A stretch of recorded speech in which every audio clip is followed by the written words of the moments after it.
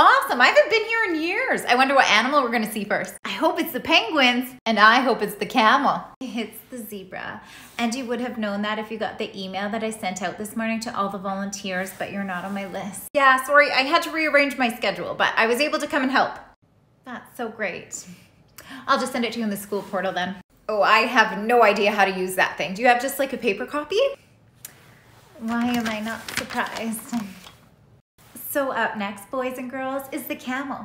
Did you know a camel can go for 10 days without a drink of water because it stores some in its hump? Oh, you know what? I recently read that that's actually a myth. They store fat in the humps and the water is actually stored in their bloodstream. I didn't realize you were such an expert in camels. Perhaps you'd like to share the rest of your little facts with us by taking over the tour. Nope, carry on.